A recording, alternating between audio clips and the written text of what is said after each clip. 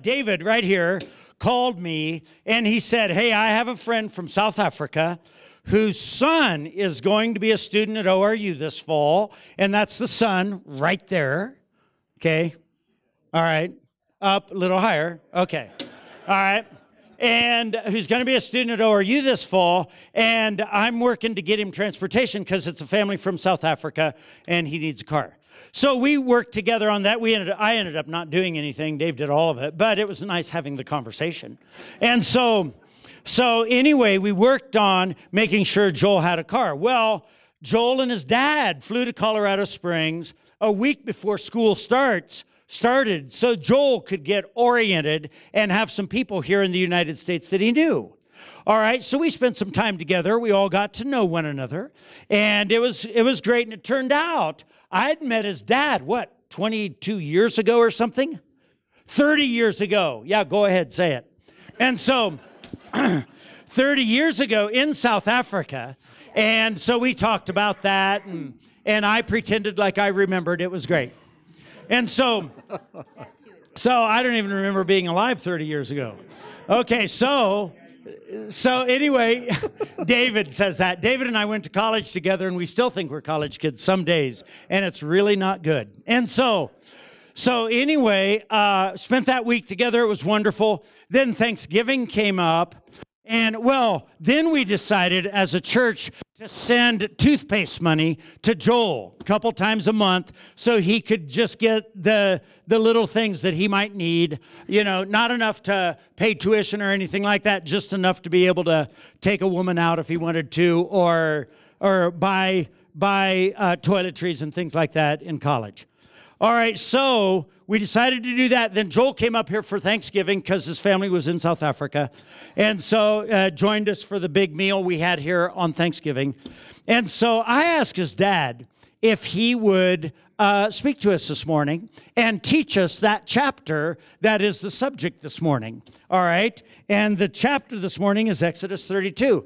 Now, his dad, as you can see, has ministered in many countries all around the world. How many times have you been in South Korea alone? 92. 92 times in South Korea alone. And so he spends a lot of time encouraging the body of Christ around the world. And I think we're honored to have him here with our humble church here this morning. And so let's be a mighty, majestic church and welcome our dear brother. Yes. Hey, welcome, my friend. Love you. Thank you. Note, he had to pull me up the platform. He took me ATVing yesterday, and I thrashed them. You what? I wiped out twice. You wiped out twice with very little bodily injury. I'm preaching right now, please. And you want me to leave? Okay. That was code for sit down. Well, I must say, though, I was relieved when you walked in not on crutches this morning. Glory, after hallelujah. what I saw you do on that ATV. I was like a hippo in the tub last night, soaking. I've got to get onto this quickly. I'm married, 36 years, awesome wife. Sorry, Karen's not here. 3 children. God has blessed me. I came out of a Christian family. It's really good to have Joel with me. The devil tried to kill me when I was a baby with diphtheria, and I had 6 hours to live, and my parents dedicated me to the Lord. You asked me to share on Exodus 32. It's a truckload of information.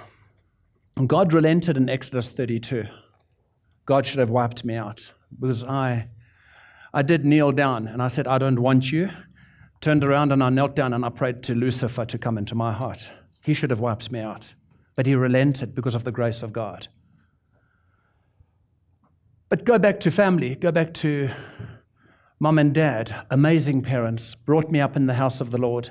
When I was 7 years old, all by myself, God gave my life to Jesus Christ in my bedroom. I had a vision of the judgment seat of Christ, and I was there. It was my turn. And I ran to mom and I said, help. And she said, go back to the bedroom, you know what to do. And I went back to my bedroom by myself, gave my life to Jesus. If you don't understand me, you've got a problem. Because I understand myself. My son understands me. Am I speaking too fast? Cool. Like every child, want to kick a ball, ride a skateboard. There were no skateboards in those days. I'm 56 years old, 9 years old. So we went to the National Church camp, came out of a full gospel denomination, Pentecostal church, speaking in tongues, preach fire. And all the kids want to kick a ball and go swim in the river because it's a National Church camp and we're all coming together. And I would wake up 5 o'clock every morning because I had a desire in my heart. I wanted God. And I would go and pray in the chapel, and there would be the seminary students there, which were ancient. They were like all 20 to 30 years old. And for some reason, they turned to me and laid hands on me, and the prophetic word that came was, you'll marry a beautiful woman, you'll have 3 children, one will have a deformality, God will heal, you'll have a double anointing with a physical sign. You'll preach the word of God to kings and queens and travel the world. I got water baptized when I was 11. When I hit high school in 1976, I turned away from God. I graduated too soon. Basically, I got expelled from school. And 1978, the Lord got me by the scruff of the neck. I was at a youth camp. I had 5 court cases against me, and I was at a youth camp. And my parents said, you will go to this youth camp or you're getting out the house. For 3 years, I messed up my life. There's always going to be distractions in your life. And there were distractions in the camp of Israel. Just go read Exodus 32. And the distractions came from a group of people. And let me say this to you quickly. The power of association will pick you up or pull you down. If you sleep with dogs, you'll pick up fleas. Hang around pigs, you'll smell like a pig and you'll end up looking like one. Walk with the righteous and you grow righteous. That's what the word of the Lord says. And I hung around with pigs, and I went into a pit hole, and I was walking through the field. All the guys were watching, singing Kumbaya, and that's not even in the Bible. And they were watching Ben-Hur, and that's not in the Bible. So I went out to go and smoke marijuana. And it's like, all by myself in the middle of the field, I audibly heard the word of God. Come out. We'll do that sometimes. No, I hadn't smoked it yet. Come out and be separate. Touch not the unclean thing. Separate yourself from these things. And all by myself, 17 years old, I knelt down, gave my life back to Jesus Christ. 1978, September. Within a few months, I met the most glorious, beautiful 15-year-old. Went straight up to her and I said, will you marry me? And she said, wait for the legal age. She turned 18, we got married. Our firstborn came, born deaf. And I rejoiced. I rejoiced. You know what the church is like? Don't want to go down that road, because it was a wonderful church where literally I saw people raised from the dead in that church. Literally I did. My dad raised a man from the dead. I saw it. Grandpa's still alive. It's my mom's birthday today. She's 85. But in that church, the pastor said to me, your daughter's deaf because of the sin in your life. And I said to my wife, we sit down, we don't move. I'll get to Exodus 32. Don't worry. She was born, a few years later, about 25 years later, she had the cochlear implant. But I want to come to that experience when I was 9 years old. I want to tell you something. When I got hit by the power of the Holy Spirit, my life changed. The Holy Spirit's not going to come and put war makeup on you to make you look pretty. He's going to come to empower you to do works of service. I went to seminary, which was more like a cemetery, but it was good. It was a good place. I learned the Greek, I learned the Hebrew, and it's like I quit. Then I went back to seminary again. Well, I finished seminary the first time, and I went back a second time to seminary. And I had an experience of the presence of the Lord. And that's when I met you, 1989. And I received a prophetic word that I'll speak to kings and queens again, and all of this stuff, and I'll travel the world. And I went like, Lord God, how will this happen? Because I'm not called to be a pastor. I'm not called to do the stuff the guys who graduate from seminary are called to do. I know I'm called to do one thing. Get your word, put it in my heart, and take it to the nations. Let pastors deal with elders and deacons and churches. I'm like, I want to do that. So I went to my wife and I said, honey, what do I do? And I never ever challenge my wife. Ted, never challenge Gail. Look who you married. I mean, like, hello. So I said to my wife, what do I do? And she said to me, shut up, sit down and pray. That took me 4 years. Well, literally 4 years. I fasted at least 5-6 times, 40 days on water. I came to the point where I wanted to die. There were so many distractions, golden calves in my life that the Lord needed to crush and burn.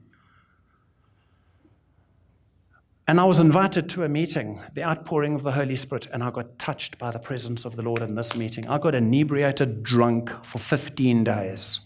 I couldn't walk. My wife wouldn't let me sleep in bed with her because I was shaking uncontrollably. The presence of God was so heavy on me. My next week, I was in Mozambique. Within a month, I was in Russia. I've been to the US 36 times. I've had my hands on the throne of the Queen of England in the House of Lords, Prophecy and Times magazine. Look, I was in a meeting similar to this in South Korea, and I looked at a man and I said, stand up. And he stood up, very smart, with his wife, took oil and I poured it on their head, and I said, you will be the next president. He became the next president of the country. I looked at a woman in the meeting and I said, the Lord says, you're going to have a baby within 1 year. And she said, can't happen. I said, it's going to happen. She said, can't. I've had a hysterectomy. I've had 80% of my intestines removed. I said, God have mercy, forgive me. I said, my dear, I'm so sorry. I'm not sorry because that's happened. I'm apologizing because I don't want to raise your hope. I'm just a man. I can mess up. Forgive me, please. And she said, I forgive you. It's okay. And I walked away and I came back a year later to preach in the same church, and she comes running up to me with the baby. And I said, what's this? She says, when you were speaking, there was movement. Well, my husband and I had a party afterwards, and I wasn't feeling too good in the morning, and went to the doctor, and there was a new womb, and all her intestines had been replaced. We serve a living God. But I want to tell you why we don't see miracles in church. Because there's a golden calf in the house. And the Lord says, I'm not just coming to remove the golden calf in the house, but I want to remove the golden calf in your life. And I can say this to you daily, the scripture that comes to me, where Paul says, work out your salvation with fear and trembling. I come back and I say, Lord God, deal with this attitude of Mark Visser. Come and lay this man down, Lord God, and crush that golden calf that I've established, that I've built up. And you know what? God looks at me and he says, my son, I relent from bringing judgment. I minister grace and mercy through Christ. And I bring my Holy Spirit to you as your counselor, comforter, and friend that will empower you with a different fire. We better use scripture. I'm supposed to use scripture when we preach. Let's look at that first one. Exodus 32:20. He took the calf that they had made and burned it. Then he ground it into powder, threw it into the water, and forced the people to drink it. I like that. He burned it. Listen, you burn it with fire. Okay, and we need some burning to take place. This is not a Holy Spirit, Holy Ghost shakedown here. This is when you deal with the issues in your life and you burn the golden calf in your heart. You need to be the sheriff of your own soul here, my friends. You can't have Pastor Ted stand up here and preach a glorious message and think that that's going to deal with it. You've got to go home and work out your salvation with fear and trembling. Separate yourself wholly unto God. Touch not that unclean thing. Deal with it here. And the Lord says, as you do that, the process of sanctification, I will lift you up because you are justified. And I will cause miracles, signs, and wonders to happen through you. I want to tell you something. The promise of God in your life will come to pass. Don't stress out. I know hope deferred makes the heart grow faint. That's what the word of the Lord says. But let's look at Philippians 1:6 quickly, please. And I am certain that God, who began a good work within you, will continue his work until it is finally finished on the day when Jesus Christ returns. God have mercy. Thank you, Lord Jesus, for your grace and your promise to me. Let me tell you one thing that I know. The word of God, which is Yahweh, we know it's Jesus Christ. Amen? It's the Logos. You with me? The Logos was sent to earth, but the Logos was sent to earth in the power of the Holy Spirit. Now, you cannot receive the message if you do not receive the messenger. You have to receive the messenger, and the messenger is the Holy Spirit. He is the carrier of the word of God. Now, the message, the word of the Lord, will do three things for you. Three things. One, it'll release your destiny to come to you. All of us, by default, through age process, are walking into our destiny. But I don't believe that's what it's supposed to be like. God didn't put eyes under your chin. He put them in front of you so that you can foresee, you can see. And we are called to be there, not here. We are living in a hope that is there. I'm not living in my past. That's where in 2 Kings chapter 4, the prophet said to the woman who had the oil, her husband had died, shut the door behind you. Why? Why? For one reason, the door behind you speaks of your past. The voices of your past will not allow you to go forward. I don't know what happened in your history, but close that door behind you. I know my golden calves. I've got no right to go back to my golden calf and remember it, because he's washed my sins as white as snow. He's rewritten my history. Oh, my Lord, man can't rewrite history. We study history, we study the failure, we study the fault. But with God, he's rewritten my history. And he says, I've justified you. I've set you apart. I've sanctified you for this day. The day of empowering you with my presence, that you will become my witnesses. It's so sad how Israel messed up in Exodus 32. We need to see how God had prepared them for great and mighty things. You know the story of their deliverance when they came out of Egypt. Let's have a look at Exodus chapter 12, 35 and 36. And the people of Israel did as Moses had instructed. They asked the Egyptians for clothing and articles of silver and gold. And the Lord caused the Egyptians to look favorably on the Israelites. And they gave the Israelites whatever they asked. This alone is a message all on its own, because God wants to bless the works of your hands. Take the wealth of the unrighteous and bring it into the righteous, into the kingdom. And we need to see why the Lord wants to do this. Not so that you can build up your 401k, that you can build up your pension, that you can have a nice fancy house, but that the Lord will equip you for one thing: widows, orphans, and refugees. That's the kingdom of God. So they stripped the Egyptians of all their wealth. My friend, be careful. Please hear me. I woke up with a fear and saying, Lord, how do I bring this to the guys? Be careful that your blessing does not become your curse. Be careful your blessing does not become your curse. I know that my blessing is the gift that the Father has given to me. And my gift, my very prophetic gift, came to a point where it was my golden calf. And I had a vision one day, and let's hold on to that. Let's have a look at Exodus chapter 32, verse 3. Filled with the Spirit of God. Hang on, is that it? Yes, Exodus 32, verse 3. That was the wrong scripture. Okay. Well, the people took the golden rings that they had brought to Aaron, and they had taken them out their ear. Sorry, I got carried away for a minute. Quite excited. Oh my gosh, how did I do that? I missed a scripture. Wonderful. But I wanted to say that the very gold that they had used, that they had taken from the Egyptians, they had fashioned jewelry out of it. And this they had taken from their ears, unclipped it, taken it off their ears, and brought it to Aaron, who fashioned it to make a calf. Now listen to this. A previous scripture in 31, I think it is. Let me just check that out. I think it is in 31.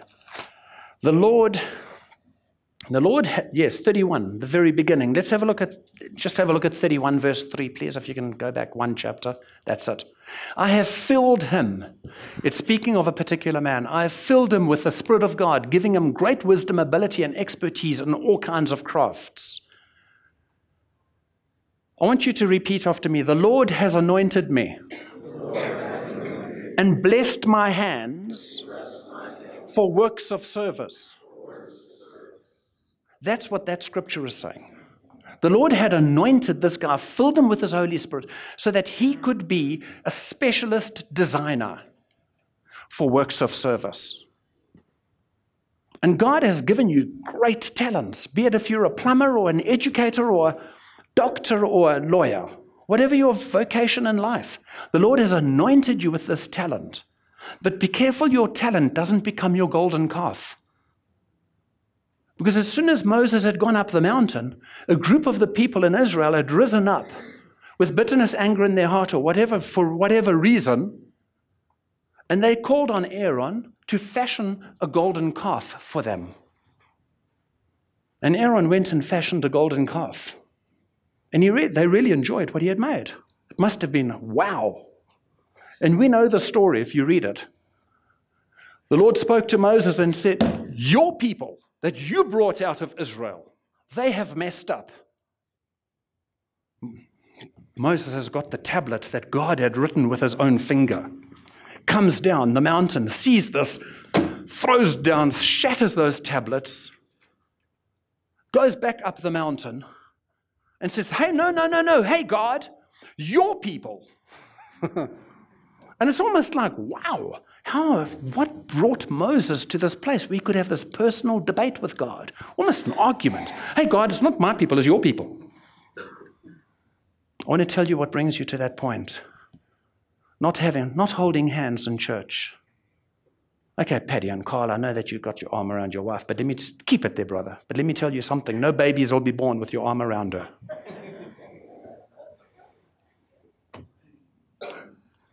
If you want to get intimate and make a baby, you need to go to a quiet place and get intimate. I want to tell you something. Babies are not conceived in church. Babies are conceived in a quiet place. And we think that we can romance and fall in love with God and become wowed with God in a public place. God is more concerned about your private life than your public life. God is really looking at your heart and the golden calf in your own heart than the golden calf there in public.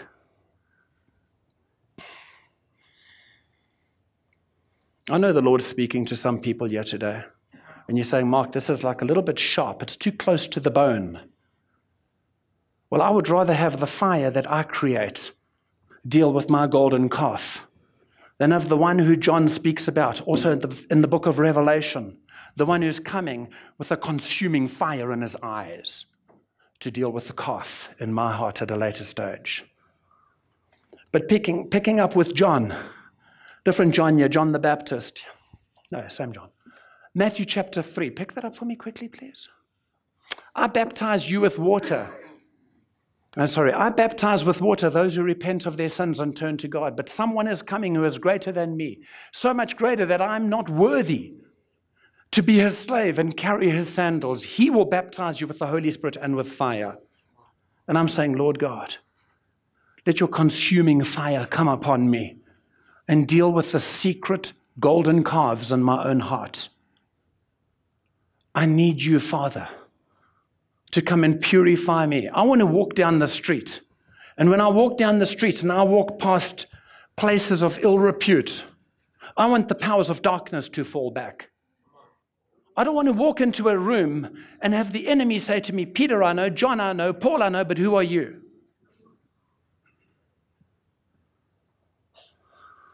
I want to walk into a place where people say, what perfume are you wearing? And I can say it's the perfume of the Holy Spirit. Who have you hung out with? My friend Jesus. I want people to see the presence of God. I don't want to walk around like a little Jehovah Witness and a tag or a Mormon saying, I'm Brother Mark. Oh, Lord God. I want to be baptized with fire again.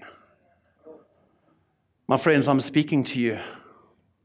Let the consuming fire, let's learn. There's so much I could pick up in Exodus 32 on doing an exegesis and a whole study on this. And the Lord said to me, pick up on verse 20. Pick up on verse 20. Because there's golden calves that need to be consumed by the fire. And you need to be the sheriff of your own heart. You need to come before the Father and say, Lord, help me to eradicate the things that are not pleasing to you. Help me, Lord God, to deal with the issues in my life which are not righteous and holy before you.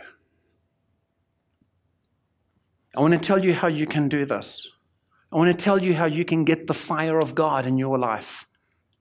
You know, we can make our hands nice and squeaky clean, but our hearts can be defiled by sin. I've been there. And I haven't gone out and been unfaithful to Karen. I never went out and did some act. Oh, but I was there in my heart. You know, when you go to Korea 92 times and you're by yourself, let me tell you, awesome. I've preached in the world's biggest churches. Yongki Cho's church, 70,000 people in a meeting, 9 meetings a day. I've been in all those big things. I've done it. And I've been in the little churches that don't have money, that put you in a little hotel, not even a hotel, but a pay-by-the-hour love motel. It's like when you walk in there, you're like, Kiri anda bashundu, when you're laying your hands even on the toilet. I don't want to sit on the toilet without praying over it first, because I don't know what was there. I walked into this one hotel. I know you think it's funny. I'm not joking. I walked into this hotel. It was 3 o'clock in the morning. There were no other hotels in the town. And I walked in there and I pulled the sheets back, and I just pulled them back up again, because there were hairs, chest hairs and that on the bed. And I was like, so I thought, it's either sleep on that or sleep on the hard floor. So I took all my dirty clothing from my suitcase, packed it out over the bed, and then I was able to sleep on my dirty clothing. But you don't just do that. Then you clean the house out first. And I slept like a baby. When that happens, the first thing I do, when I walk into a place, the first thing I do, even today, during the worship, 3 times I was communicating with my wife, texting her, hey, darling, this worship is awesome. Hey, darling, 2 minutes and I'm going to minister. She writes back, little heart, I'm praying for you right now. You know what I do to protect myself? I become the sheriff of my own heart, and I build up a wall around myself so that I will not allow myself to get into that compromising situation. And oh, my hat, has it been there? But I'll tell you how you overcome this, my friends.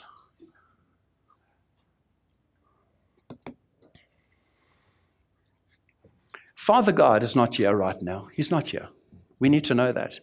He's seated on his throne in the sides of the north. We know that. Jesus Christ, Yeshua HaMashiach, he's not here right now.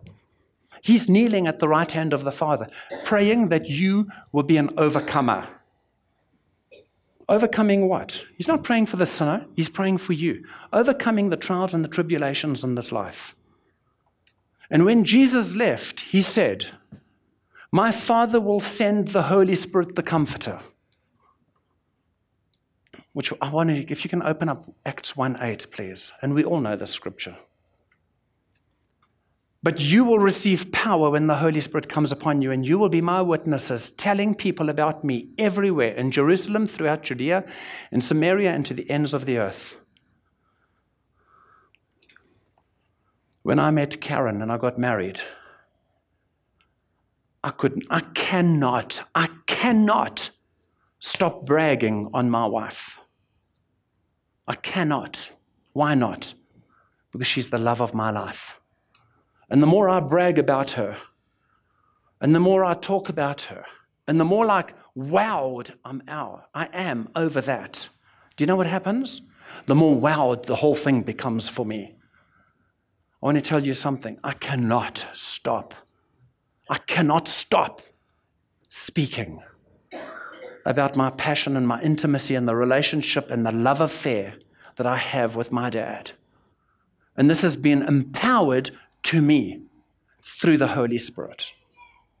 And you know where it comes strongest is when I'm alone by myself and I'm not pinky promising, holding hands and singing Kumbaya in church. But when I'm by myself in a quiet place, drawn aside, and I lift up holy hands to the Lord, and I sing, holy, holy, holy are you, Lord God Almighty. And bam, the Holy Spirit comes down and whacks me and just gives me this energy shot of love. And I'm like, gosh, I've hit it again with you, Lord Jesus. And I get up and I go out of that place and I'm empowered to go into all the world to preach the gospel of Jesus.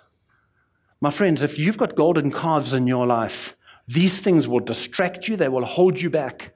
And you'll say, Mark, I'm really dealing with every golden calf. What is the greatest golden calf? What is the greatest golden calf that's a distraction to mankind? I believe there's two of these. Two of theirs. One is worship and the other is money. You see, the gift of God is without repentance. Am I correct on that? When God created the angelic hosts, that was long before he created the planets and the solar system. He created Michael, Lucifer, and Gabriel. And he imparted to Lucifer two gifts. One of them was worship and the other one was wealth. And when Lucifer fell, he never took them back. So today we can hear great musicians singing, why does the devil have all the good music? And really, the devil's got some great music out there. And if you look at the wealth and the system of the world, it's all about money, honey. And we come to church and we sing glorious songs like Jehovah Jireh. You know that song? Yeah. Jehovah Jireh, my provider, the credit card's sufficient for me. And we go, glory, hallelujah. Let's worship the Lord. Hallelujah. I don't smell too good. Hallelujah. And we're totally disengaged. That's what the devil wants to do. The devil has only got two things that he wants to distract you from, and they're golden calves. It's a spirit of mammon, and it's to distract you from worship. I've done it, my friends. I've done it. I've been walking with my wife, holding her hand, walking down the street, and a gorgeous woman, and my head goes, my wife goes, hey. And I'm like, yeah. Focus, Mark. My wife says to me, Mark, I'm talking to you, but you're not here. Sorry, darling. Yes, I am here. She says, no, there's a golden calf. You disengaged. Come back. And the Lord says, Mark, I want to deal with you and the issues of your heart. And I said, Lord, you've got my heart. And the Lord says, no, I don't have your heart because you're still holding on to the money. And I went like, huh? And the Lord said to me, if I strip you of everything, will you still love me? Only you can answer that. That's not what the Lord's put on you. That's what the Lord put on me. And I'm sharing with you what the Lord put on me. And the Lord said, Mark, I want you to go and crush to powder and burn it with fire every golden calf in your life so that I can come and empower you with my spirit and set you apart for works of service to go to the ends of the earth. That's who we are called to be. Let's close our eyes, guys. Father, I ask you right now in Jesus' name for your anointing, for your presence. Father, I thank you that we can be the sheriff of our own soul. I thank you, Lord, that the Holy Spirit is the convictor of sin and unrighteousness. I thank you, Lord God, that is your presence which sets us free. And I ask you, Holy Spirit, that you will come right now. You will come in the power, the convicting, ever-love, filling grace of the Holy Spirit and touch people here today. Father, I don't know what it is, but you know the golden calves in the people's life. If there's a golden calf, Lord God, let us rise up and crush these things to powder. Let us burn it with fire. Come, Holy Spirit, come upon me.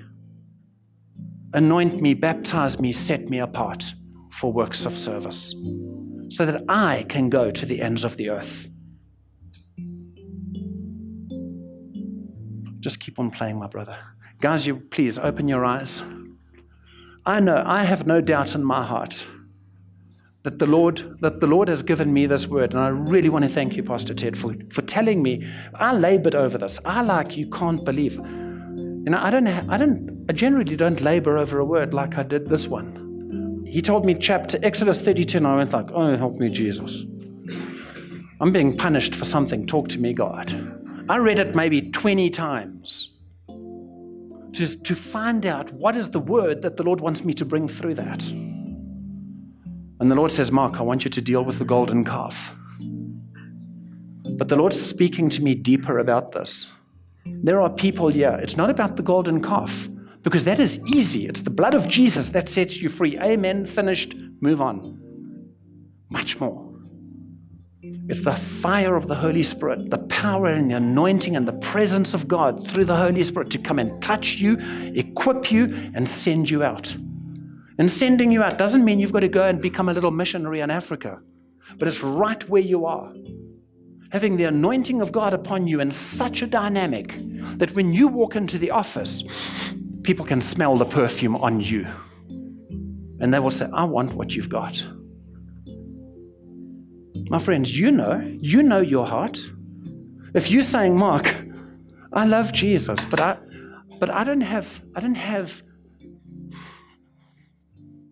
just don't have it. Help me, Lord. Help me, Lord. Listen, I can't give it. It's the Father who gives good gifts. I'm not the giver of the good gift. It's the Father who comes and baptizes us again and again and again. And if you say, Mark, I really need the baptism of the Holy Spirit in my life, I'm going to ask you to stand up. It's not everybody. You might say, Mark, I'm flowing, I'm cooking, I'm boiling, I'm bubbling, I'm on fire. I'm like a volcano for Jesus. Well, cool, sit, chill. Pray with me on this. But if you're saying, Mark, I know I'm supposed to be a volcano, but you know what? I've got so many distractions in my life. Hey guys, this is not the altar call. This is to equip you. Equip you. So that you can go out empowered. And you might say, well, listen, I'd rather stand up and hear than get embarrassed. The best place, thank you, sir. The best place to stand up is right here, right now. Because I believe God's calling people to stand up in Walmart, stand up at CVS, stand up in Walgreens, go to the gasoline station and say, the Lord loves you. And you will see people drop to their knees because the presence of God on you will convict them from sin. I don't want to preach like a little Jehovah's Witness. I just want to walk around with the power of God on me and the presence of the Lord. He sets people free. That God is going to touch your blood and bring healing. So a woman stands up and she comes to the front.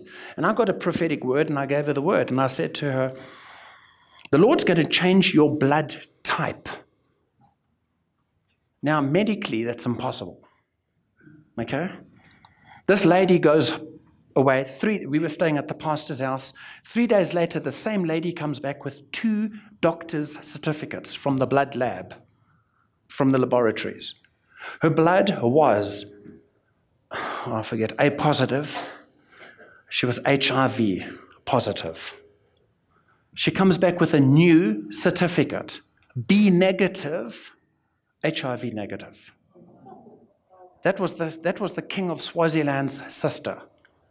And I can tell you story after story after story like this. I know I serve a risen Savior. I know this, that He has a plan and a destiny for you and me. And His plan and destiny for you and me is to bring the plans of God to pass in our life. And He who began a good work in you, He is faithful to complete it. But you can obstruct it. And you can obstruct it with that golden calf. So eradicate those golden calves. Become an extravagant lover. Extravagant. That no gift is ever good enough. Ever good enough. Extravagantly worship. I'm not going to let go until you touch me. Your next message that you're going to preach is Exodus 33. It's like, wow. I will not let go, Lord God, until you touch me. And there's people here that really need a touch from God. Maybe in your body physically. Is anyone sick in this place? You need some healing. If you can stand up for me. Can you stand up? Okay. You sick? Now, this is the way I do it. I don't know if it's okay to do it like this in your church. But I don't believe in one-man show stuff. I believe in the body of Christ. And He has anointed us with gifts. So this is what we're going to do. If you can just stand up around the person and lay hands on them, please. And we're going to just do this quietly. Just pray softly. Okay? So, Father God, sickness is not from you. Sickness is not from you. There's not one scripture, Lord God, where you come and bring sickness on the people. Lord God, I thank you. I thank you, Father, as your children, we are protected, we are hemmed in, we are surrounded by the blood of Jesus Christ. And dis-ease will not come upon me. I rebuke the works of darkness that attack our flesh. Father, we thank you that Jesus is the healer. And when we walk through the valley of the shadow of death, when we walk through diseases, it is for your glory. That we will be healed so you and may be lifted up.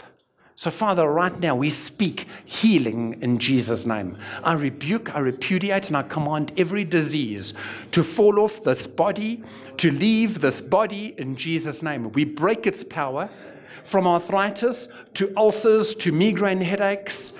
Lord God, I come against cancer. It has no authority. We rebuke it, we repudiate it, we speak against it, we nullify the power of disease and sickness in Jesus' name. And we thank you, Father God, that our bodies will be whole, healed, and well. Father, I thank you that I will not live until I'm 70, but I will live until I'm 100. I thank you, Lord God, that I will have a healthy body, I will have a healthy mind, and I will have a healthy soul. Lord God, my mind, my will, and my emotions will be strong. And there's people sitting here, Lord God, who have had their souls hurt. Lord God, I pray for healing even on the inner man right now. As we're laying hands on each other, we speak life in Jesus' name. Amen. Amen. I want to deal with two more things quickly. I want to touch the golden calf called the spirit of mammon, the holy cow. And I was just about to say hell. Hell, it's a holy cow. I don't know if hell is a bad word. I went down to Oakeyland, south, and I said, oh, hell, the holy cow. And I was told, please don't talk like that. But it's real, you know. It's real.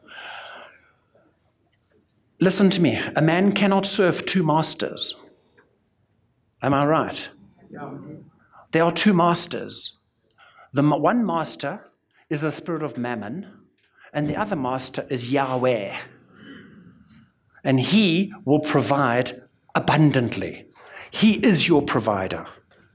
There's nothing wrong with us making a contract. You're giving me some money, I'm taking your money, investing your money, and making money on your money. Or if I borrow from you, I pay back from you, contract for my wealth. But debt, D-E-B-T, is when I intentionally get a second credit card to pay my first credit card, but I know that I won't be able to pay the first one, so I get a third one to pay the second one. That's not righteous before the Lord. and that's serving two masters. And I believe God wants to break off a spirit of debt. Let me tell you something. What is the thing that captures people and brings them into debt? And I don't have enough time. Please go onto my website. I've got a drop down on my teachings on blessings and curses regarding money. And one of the things is the desire of the eyes. Never, ever satisfied. My car is 2 years old. I need an upgrade. You've got 21 pairs of shoes in your cupboard, and you need another pair. You've only got 2 feet on your body. You don't need that. It's called lust. It's called being taken in by the spirit of advertising. It's being sucked into the spirit of mammon. And I believe that God wants to set us free from the control of a spirit of mammon. And there are people sitting here today that are crippled, nose high, in debt. And you can't get rid of it. Why? Because you're feeding the monster. You've got to crush that golden calf yourself. I had to. I don't have enough time to tell you the story, but I had 5 credit cards, and I prayed, and God said to me, get forgiveness. There's my son sitting here. So how did I get forgiveness? I went to my bank manager. I said, forgive me. They said, go to a church. I said, no, just forgive me. I promise I'll pay it. Went to my wife. I said, forgive me, because I've messed up on our inheritances and our destiny. I went to my son. I went to my 2 daughters. My younger daughter, Joel's twin sister, what do I have to forgive you for? Why did you do it? It's like Joel was like, no stress, Dad, I forgive you. A short while later, somebody came to us and gave us a brand new speedboat as a love gift. It was like, wow. We had it a year. We sold it. I had to get permission from Joel to sell it. Why? Because Joel had the faith to pray for a boat. He prayed for a boat. He came to me one day, as soon as I had confessed my sin of allowing my family to get into debt. Joel came to me and said, Dad, won't you buy us a boat? I said, hello, boy. How? So we went to a school fete, where they sell things and buy things to make money for us. And there was a boat over there for sale. And I said, Joel, get into the boat and pray and ask God for one. A week later, we were given a boat. So I couldn't sell it, because it's not mine, really. So I had to ask my son if I can sell it. How old were you then? 10. 11 years old. As dad, I went to my son and I asked him if I could sell my asset, because he had the faith to get the asset. And he said, yes, Dad, you can sell it. I sold it and I paid off all my credit. 5 credit cards, I paid it off. I want to tell you something. The quickest way to break free from habitual sin, like debt, is seek forgiveness. And as you confess your faults one to another, you will see the power of forgiveness and healing come to you, and you'll walk free from debt. So if there's people, I don't want to embarrass anybody, but if you know a spirit of debt has come against you, apply this. Lord God, I ask you to forgive me. Then cut up your credit card and don't go buy another pair of shoes, because you've got 21 in your cupboard anyway. Maybe give 20 away. You say, who wants dirty shoes? Put them in the offering. God doesn't want your money. God wants your heart. Now, a second thing, and with this I would like to finish up. There's an attack on marriages in this church. There's an attack on marriages in this church. Let me tell you, I'm married 36 years. Bliss, amazing. Oh, but hell, have we had attack? There have been waves, tsunamis, the water's calm, and all of a sudden this wave comes in to wipe out my marriage. And I look at my wife and it's like, there's nothing wrong with us. We still love each other. Oh, but take this back. Where did that come from? It was just an attack. And for me, when it happens? Just before I go in ministry or after ministry. Just before God wants to do something big. The enemy comes in to attack us, to divide us, to split us. And my wife and I are very sharp. Quickly, we see it, we repent to each other, And I go, darling, I'm so sorry. Forgive me. And she says, no, no, no. You forgive me. And we start arguing about who forgives each other. It's like, come on, you know what I'm talking about. There's people sitting here that have just an onslaught of attack. And you're doing the chemotherapy thing, like a breaking of marriage is like cancer in your body. So you go for marriage counseling and it's not working. And you walk away from there and you're like smiling, but you go home and it's like, hell, I've got this bat in my bed. Listen, you might not like the way I speak. I'm sorry, I'm a South African. Please just blame it on me, okay? Please don't get upset. Don't blame it on God or my Christianity and my walk. But the fact is this. If you've got an attack on your marriage, the Lord wants to set you free. I did that. I prayed. I said, God, please, God, change my wife. God, you never heard my prayer. She's not changed. It's like trading a car in. It doesn't work. Until I started praying, I said, God, my wife is not the problem. Change me. Change me, Lord God. Change me. So, Father, I pray right now for the people here that are coming under attack in their marriage. Will you come and heal in Jesus' name? Touch us. Fill us. Father, according to your word, Lord God, in Ephesians chapter 4, and he gave some to be apostles, prophets, evangelists, pastors, and teachers for the equipping of the saints. Lord God, I pray that today equipping will take place so that unity can be established until we are all standing in the same place where you want us to be. Father, may the authentic anointing, that prophetic anointing of Christ the high priest, come and rest mightily on St. James Church. And I pray, Holy Spirit, that people here will hear you more accurately, see you more clearly, have your aroma, your fragrance, and your presence around them. Lord, release a prophetic mantle upon this church. Lord God, not just to say, thus saith the Lord, but Father, to walk in a prophetic anointing so that the powers of darkness will fall back at the power and the sound of your name. Father, I thank you that you will raise up in this church intercessors with a prophetic anointing. Raise up watchmen, Lord God, who will stand on the wall. You got it. You got it. You know that the Lord is talking to you right now. Let me tell you something. Take it and grab it. Take it. Take impartation. It's for you. So, Lord, release prophetic impartation, that the prophetic people of Colorado Springs will rise up and be watchmen on the walls.